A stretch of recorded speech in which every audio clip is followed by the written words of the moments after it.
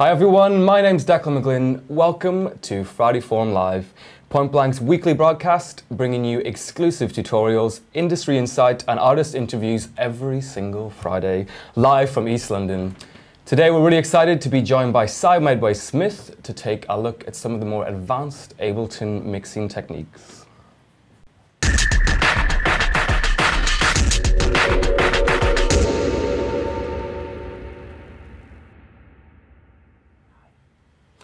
So today we're going to take a look at Live and its mixing features, including thickening up your drums, mixing using Ableton's racks, and the all-important glue compressor. And remember, we are live and interactive, so put your questions in the comments and we'll get to them at the end of the broadcast.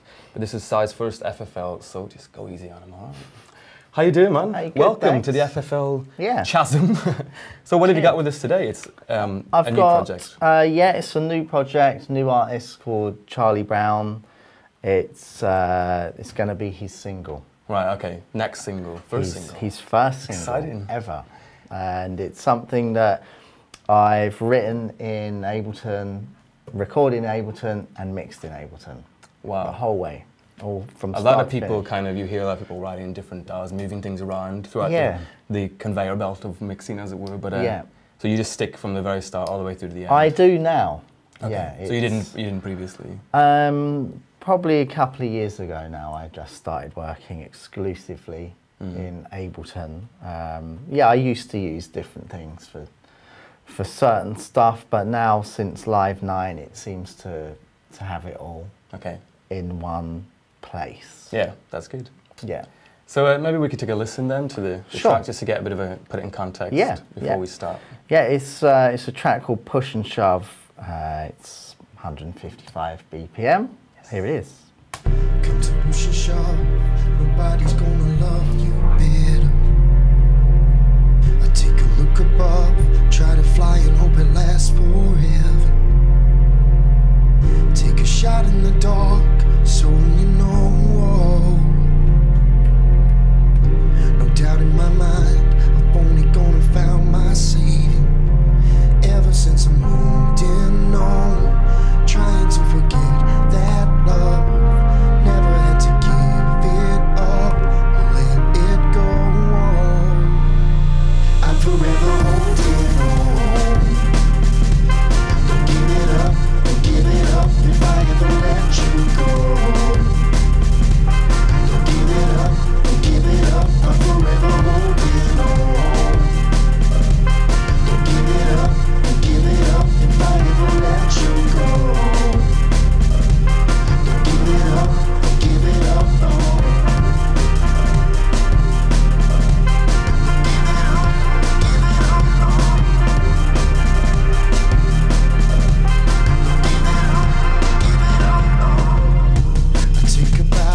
Everybody's gonna hear my name. Girl, you ain't allowed. I never wanna feel your pain. Follow your heart, so you know. Take it as a sign. I'm only gonna save my soul. Ever since I'm holding on. Cool, nice one. So it's kind of like a drum and bassy with some poppier elements. Exactly that. It's accessible pop drum and bass. Yeah, I've been the MD for Rudimental for a couple of years, and I'd say that's kind of where they fall into that category of pop, but with some element of the underground still. Okay. So how do you approach a mix like this? Is this something that starts off as a demo, maybe on an acoustic instrument, and then you start writing it with electronic elements? That's exactly how this track started. It was on Charlie came to me with a hook on an acoustic guitar. Okay. And it actually started off on the halftime tempo as a guitar and a voice thing, and we put it down as exactly that, but to a click. Programmed some beats behind it, and then at some point I just thought, oh, I know what I'm going to do with this. Yeah. And I flipped it, and it became this version. Right. So there's a lot of, I mean, we were just talking before we started broadcasting, there's a lot of sub and bass elements. There are in in track. this There's particular the track. Siny sub Yeah, that rolls underneath. There's an 808 pitch drop. that's right. There's a kick in the amen break, and the Juno as well. Yes, So yes. maybe we could like solo those and like see how they work together, and you could explain a Sure. little bit about mixing them. Yeah, so this bass, for instance, this is the subby one. Yeah, let me solo that. It's it's basically a sine wave. It was a free Max for Live patch by this guy, Francis Privé. I think it's an operator patch essentially, Right. that he's built, and I tweaked it a bit. I don't know if you can hear it properly on these speakers or on the live feed, but yeah, it's a very subby tone, just following what the strings were doing, essentially. And then It's kind of like a utility bass line. it in terms of is, mixing. yeah. And I've got this Fender Rhodes in there too, which was kind of also, it's not doing the bass, but they're low notes. So that was the idea with that sub, was to follow that. And then yeah, when the beats came, I added a pitched 808. Let me solo it on its own because you couldn't really hear it. Which is classic to hit that on the one with a drum and bass break. With the Amen break, for instance, it just kind of, because it's such a long sub, it goes, you know, it's nearly 2 bars long. Yeah, sure. So did you have to roll off a lot of the sub on one of them so that they didn't clash with each other? Do you know, I didn't have to roll off any sub of either of them. Nice. But only because I knew that those two things would work through trial and error. Okay. So the first sub, this one, it does have quite a pop on the front of it. Okay, because I was going to say it sounds a bit saturated rather than a clean tone. Yeah, it's a little bit dirty. It just starts to tweak. Yeah. And this 808 pitched kick, which is sub, is it's very round. Very pure, yeah. So those two things could sit together really well without having to get clever with any side chaining in particular. Okay. And would that be a tip you give then? Just make them more distinctive? Yeah, I mean, elements? if they were both in the realms of that, with, you know, the rounder sub, there would definitely have to be some side chaining so they could both exist in that space together. But because they're playing at the same time, but one, like you say, it's a bit saturated. It's just about breaking up. So they could work. Yeah, and that's also will bring that bass line out on smaller speakers as well. Yeah, it will. Giving it those harmonics. Yeah, yeah. So there's also a Juno in there as well, is that right? There is a Juno in here, a 106 classic. And that's just a straight up recording.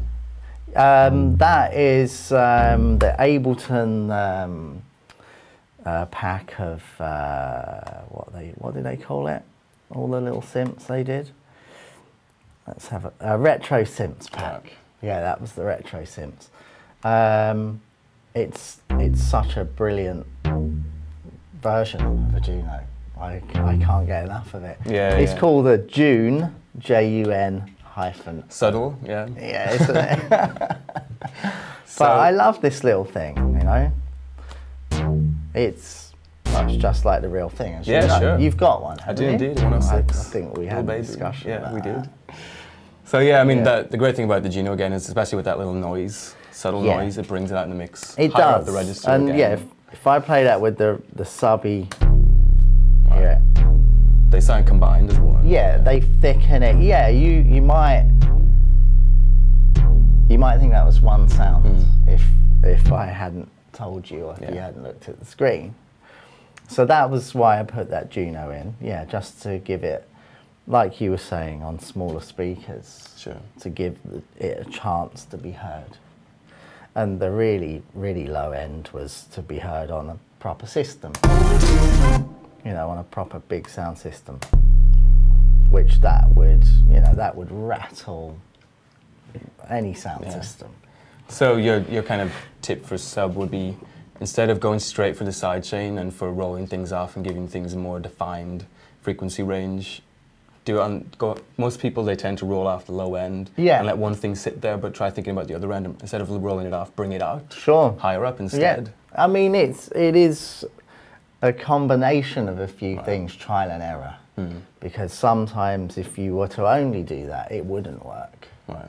In this case, it does, but not every time. So yeah, experiment. Leave all that low end in, and if it's okay, then there's no need to get rid of it just because you think you've got to get rid of it. Okay. Sometimes I see people EQing out, 40 hertz because they think they've got to. You don't always have to, because if there isn't any, there's no point in taking it away. And then, sometimes with an orchestra, you might EQ out those really low end things, but they're essential to that sound. Right. So trial and error, just experiment, and if you're making music with loads of bass in it, just live and breathe this till you really get it down. And would you have any tips for anyone who maybe is working on smaller speakers that wouldn't be able to translate the true sub 40s, sub 50 hertz in terms of hearing it? Just maybe pop on some headphones. Headphones, I know a lot of people work on headphones because it's a more accessible way to get that big sound. Yeah. I find it hard to mix on headphones, personally. So my tip, if your speakers can't handle that really low stuff, is to just have your monitoring it really low, because then you will be able to hear it. You could even hear it probably on a laptop speaker if it was low enough. And gently turn it up in solo. And if it starts to make the speakers just about break up, it's okay. Okay. If they're just going distorting and they don't know what to do, it's too much, way too much. If they just start to break up just a little bit. And would you recommend then that level being the monitoring level for the rest of the mix? For sure. Yeah. That's your benchmark. Okay. You're not going to be able to go over that. And if that's all you've got, you have to deal with it. Yeah. That's where it lies. If you push too far, you've lost your mix. And if you're under that, you're not getting all the power that you probably could achieve. Okay. NS10s were I learned all of this. It sounds like a man who's learned on NS10s. This is how I learned all of it, because I was making music for the dance floor, and I was lucky enough to be working in a studio where we had massive main monitors, but also NS10s, like every studio. And it became really clear to me that if I couldn't hear this on an NS10, then it was wrong. Right. I don't mean, right or wrong. I just mean it wouldn't work in the mix. Yeah, sure. So there is a case to say that maybe having smaller speakers that can't reach that isn't necessarily a bad thing, because it's not a bad they thing. Wouldn't get you really excited in the studio and make you think that something's more exciting than it is. Sure. Yeah. When I'm teaching the mixing class here, the kids always want to hear it on the bigger speakers because it makes them excited. And I try and insist on the NS10 being the benchmark for excited. Yeah. If they're making you excited, if the track's exciting you on the NS10, it's good. Yeah. And it's going to sound amazing on anything else. Yeah, because they're not fun, are they? No, they're not fun, no. You know what I was saying about the sub breaking up? Yeah. This sound here, because it's slightly saturated, is sounding like a sub should on an NS10. It's kind of just starting to break up a little bit. Right. So yeah. So if you're hearing that with a sine wave, you're in good way. Cool.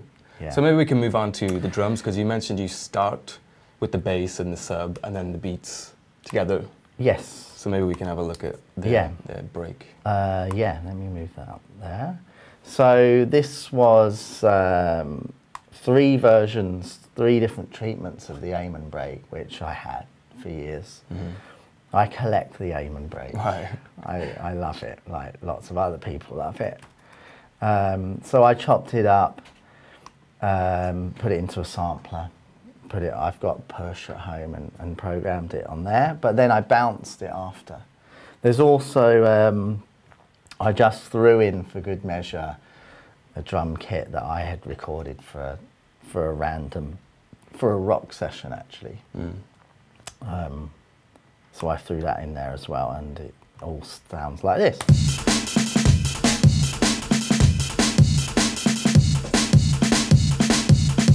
So, and you know, the Amen break doesn't have the most bottom end in the world, as we know. Yeah. It is what it is. So, that's why I put that 808 sub in on the one. So layer that up.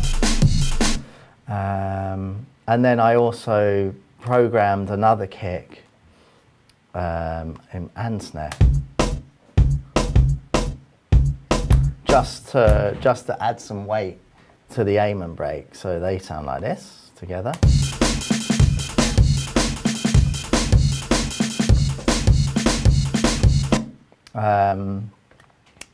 And then I blended those together so that they sounded like one drum.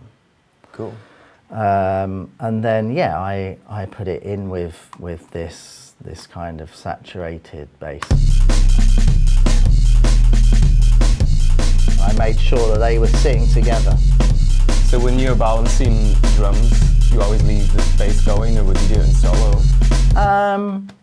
I would probably I'd have them both going.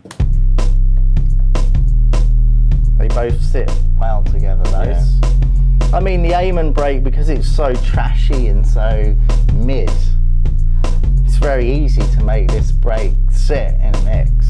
So let me pull it out of the mix.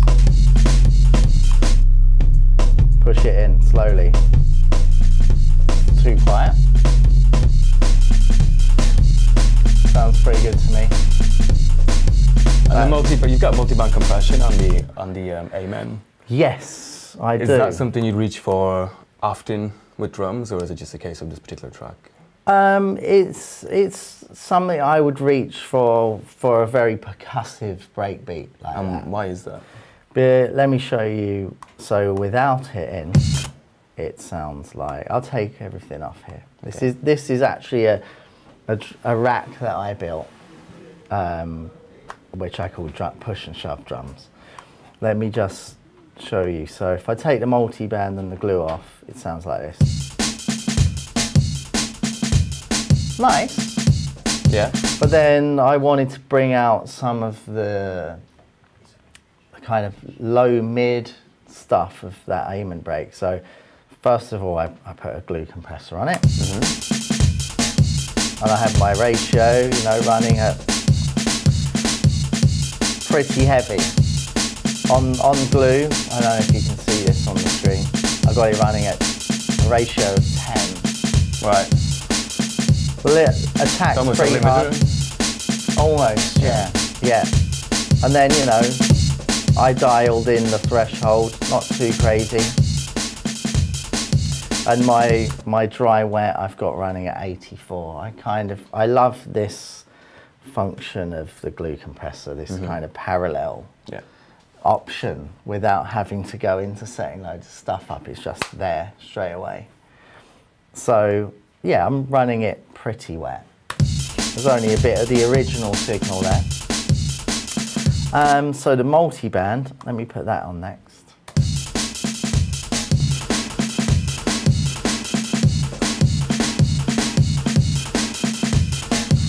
So, as you can hear, the mid here, I'll solo the mid. Turn it down. Yeah. Put it back in the mix. I wanted more of that, essentially. And the multi-band compressor, you can do upward and downward compression. So I'm doing downward compression over the whole thing with glue. And then I'm combining some upward compression with the multi-band dynamic. And just bringing out that mid stuff there. Yeah, sure. Sounds a lot trashier. I'll take them off. Yeah, there's a huge difference when you turn off the multi-band. Isn't it? Yeah. Yeah, it sounds really trashy. Cool. And is multi-band the kind of thing that you would learn on your mixing course? Yeah, you would, yeah. I would definitely touch on this. Yeah. This particular one is specific to Ableton because upward compression is quite unusual. Yeah. By upward So- compression, you mean making a band louder when below the threshold? Well, compression usually works by taking all the stuff that's too loud and trying to push it a little bit, squashing it essentially to make the quiet stuff, in effect, sound louder. Yeah. Upward compression's the other way around. So it's making the quiet stuff sound louder without making the loud stuff quieter. Right, okay. It's kind of, with words, it's doing the same thing, but they're very different when you listen to them. Okay. And the multi-band dynamic, you can use both upward and downward compression at the same time, just by doing that.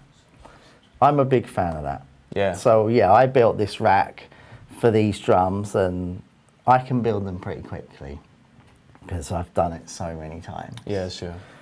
But if somebody else wanted to build a rack, yeah, get hold of a glue compressor, a multi-band, anything else you want, put them all in there together, and there you go. That's my drum effects rack. So speaking of racks, then, I mean, you use the racks a lot in your mixes? Yeah, essentially they're presets, right? Yeah. I mean, I do use them a lot, yeah, but I'm very fast at making them. So sometimes if I'm in a situation where there isn't time, or I don't have my external drive and I haven't got the racks with me, they're very fast to build. So yeah, I have one that I use all the time on the vocal for this particular guy, Charlie Brown. So let's have a look at that then. This is the vocal rack that you use across most of his tracks. For his stuff. Right. Yeah, I mean, every singer will have a different tone on a particular mic. I found a mic that worked for Charlie. Right. I found an EQ setting that worked for him. I found a compressor setting that works for him and a nice reverb. Right. And so because it was going to be all the way through the album with this particular sound, yeah, I built an effects rack just for him. And here it is. So this is what it consists of. It's the exactly what I just said. So here's the EQ on his vocal. I'm dipping some of the low end because he's got quite a low boomy voice. And we ended up using an SM58 for this. Okay. Which, as you know, it's a really basic, simple mic. But with tools like this, EQ, compression, you can get one of those mics to sound really sweet. Yeah.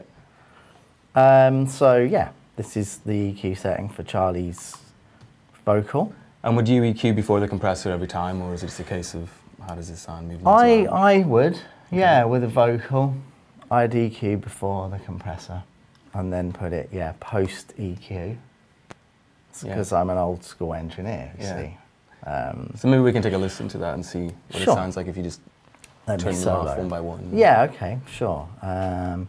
Maybe that's going to be easier said than done. Let's have a look. Holding on. This is on. Don't give it up, don't give it up if I ever let you go. Don't give it up, don't give it up. Let me see. Because I've got so many of these racks on. There we go, it's on this one. Let's put it on there for you. Sorry about this. Come to push and shove, nobody's gonna love you better. No EQ. I take a look above, try to fly and hope it lasts forever. Sounds quite woolly, you know, and, Yeah. and as a 58 would. Come to push and shove, nobody's gonna love you better. So I took out some of the pops from Yeah, that I was gonna say, take, and I took some of the bottom away. So this is with the EQ in. Come to push and shove, Still some pop nobody's there, gonna love you better. but the vocal's a bit I lighter. take a look above, try to fly and hope it lasts forever. I'll put the compressor in. Take a shot in the dark, Quite so heavy you know. compression again. I wanted the breaths to No come doubt out. in my mind, I've only Some gonna of the found my sibilants I saving. wanted back. Ever Sure. since I'm holding And it's not on, at 100% trying to again. forget. No, you're right. I've backed it off to about 88%. So there's some of the original signal going, but such a little bit of Yeah, original signal. I might as well turn it all the way up. Yeah. I think that was for my own benefit. No one else Come to is. push and shove, So there we go, nobody's gonna maximum. love you better. And I just wanted a nice subtle reverb on this one. As I'm looking at this was just one of the standard wide ambience reverbs, but recently I've become a convolution reverb yes. obsessive. So, because I haven't opened this track for probably a month, that's why that's there. But when I leave this room, I will be changing. Replacing, Yeah, yeah. because it's just incredible what Yeah. that thing can do. Come to push and shove, But I mean, this sounds great already. nobody's gonna Yeah. love. Thanks. I mean, it doesn't sound bad, Yeah. but And is that the pre-delay is quite long on that? Is that something you recommend on vocals? I really, it's a thing for me. I love pre-delays. Okay. Yeah, I like it coming after. I mean, pre-delays, for those who might not be familiar with it, it's putting the reverb off for a certain amount of time. So Yeah. it comes after. So Come to push and shove, Kind of lets the nobody- original signal come through, then the Then it reverb's follows. activate, yeah. Yeah. So it doesn't cloud it too much. yeah, the best example of somebody who loves pre-delay would be George Michael. Right. If you've ever listened to any George Michael record, All the time. it will be going all the Right. way through the vocal. So quite audibly as well. Very much so, Yeah. yeah. I think he uses it to kind of shine. Right. He's to give his vocals a little bit of a shimmer. Yeah. So yeah, we are running out of time. So quickly, I just Sorry, wanted yeah. to ask you about your master bus. Yes. It's a very simple process. If you do want to learn more about reverb and pre-delays and all of that, make sure you take a look at the course that Sai teaches, which is Yeah. mixing, Art of mixing, yeah. and I also teach engineering. Yeah, as so if well. you want to learn more about that, go check those out on our website. So yeah, just quickly look at the master bus before we take Sure. some questions. If you do have any questions, now is the time to get them in. So my master bus, this I've had conversations with various people who've I bet you have, yeah. who've been mixing as long as I have, and the way the mixing has changed now. Yeah. And, you know, in the past 3 or 4 years, it's become a very different process. Mm-hmm. It's how it used to be when we were all just using analog gear. Now, you know, everybody is mixing inside the box. Yeah. And most of my students are mixing in the box. Actually, all of them are. Mm-hmm. So as soon as I do anything with a mix, on goes my EQ8. That is my own personal setting. So I once had a good mastering engineer friend. I was Yeah. like, what are you doing to my mixes? And basically, I'm giving you a tip here, people. That's what he did Yeah. to my mixes. It's the classic hi-fi smile, Yes, it is. 70s smile EQ Yeah. to counteract, yeah. Yeah, just, you know, boosting some 120 and some, you know, around 7,500 to 8,000, and then dipping a little bit of 2,000, but with quite a big sweep on them. Yeah. So they're kind of generic. Yeah, sure. So I get that on straight away, and I put on a glue, my old favourite. Yeah. This is it's not much of a secret now, but it is my weapon of choice. Yeah. Because it's so usable. So I put that on, I'm spanking it a bit here at 10, but I might have it at 4 in general, you know. But that will go on right at the beginning. Yeah, and again, compressor after EQ. Yeah, and this will go on even before I hit play. Right. I will set that up, because if you do this later down the line when you've got your mix running, this is going to change everything, and your mix isn't going to sound as good as it was. So if it's on at the beginning, you're mixing with it, it's assisting you, and then, you know, when all is said and done at the end of the day, you can then go in and adjust things subtly. I'm running that at 100%. That. Yeah. there's no parallel there. Yeah. Nice. One thing that I just couldn't believe it when I came across it was, if you control click on there, you get this little oversampling, and as standard that isn't on. Right.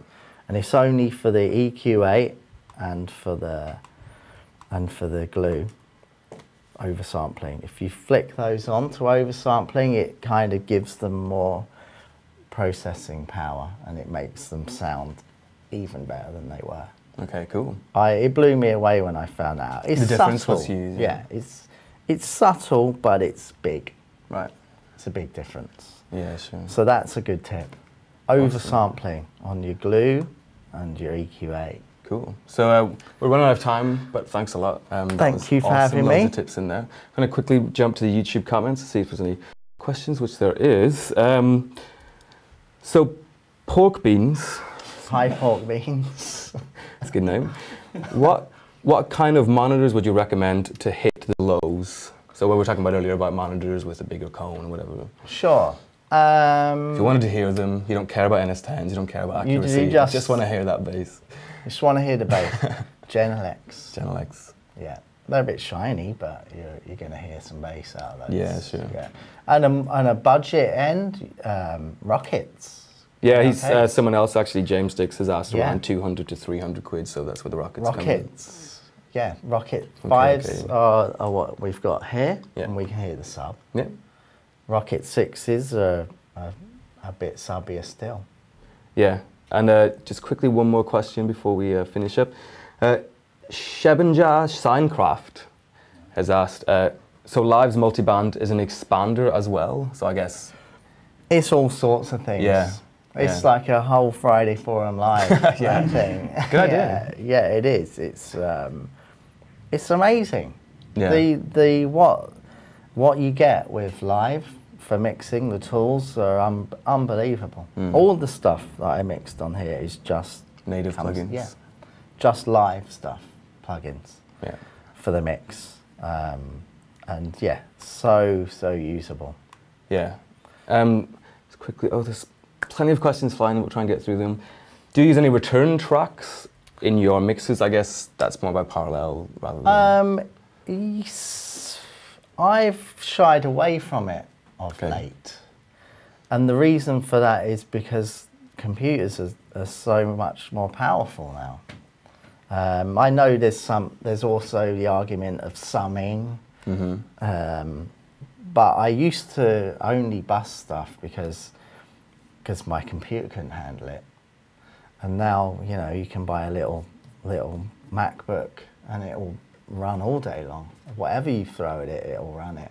Yeah. So I've shied away from busing a little bit of late. Yeah. I know people are very keen on teaching that because it's a traditional way of being a mix engineer. Yeah. Send that out on the aux, bring it back in there, but things are changing a little bit. Yeah. So I guess adapting. Don't be afraid of adapt. Just because you might not be doing it the right way doesn't mean it's the wrong way. It doesn't mean it's the wrong way. Yeah. Cool. Yeah. Loads of questions coming in. We're going to try and get through them as quickly as I can. SM58 recorded vocals sounded a little nasal or muddy to me. Can you show us how the vocals sit in the mix? We already looked at that, so if you want to, you can rewatch this in like 10 minutes when we're finished, so you can go back and have a look at how that was EQ'd. Quickly, how do you feel about compression, NY compression on drums, which is also parallel compression? Yeah. If anybody doesn't know that. Yeah. So you like parallel compression? Or, well, I you're do. using it on the glue with the dry wet anyway. Yeah, the dry wet thing, which is essentially parallel compression. Yeah, I probably use the compressed signal more than the original one. Okay. So somewhere between 75 and 100 every time. Yeah, yeah, I do use it a lot, and the glue and a lot of the Ableton effects offer that parallel option with this wet dry. Yeah. As standard. Cool. Which I so, love. We've got one more question. Unfortunately, we can't answer them all, but we are running out of time. Someone's asked, I want to work at Point Blank Music School. How do I get a job? You don't want to know. I know what the things say. we had to do to get this to job. get this job. So yeah, thanks everyone for watching. We are out of time. If you want to find out more about Sai's amazing mixing skills, you can check out his courses, Art of Mixing and Sound Engineering. That's right. That's right. And if you want to see more about those courses, visit pointblanklondon.com, or if you're not in London or the UK, you can check, if you want to study online with us, it's online.pointblanklondon.com. And we'll be back next week with another Friday Forum. So until then, make sure you like us on Facebook, follow us on Twitter. What is it? Put us in circles on Google+. And all those other great things, and we'll be feeding you with more tutorial until next Friday. So we'll see you then. Cheers.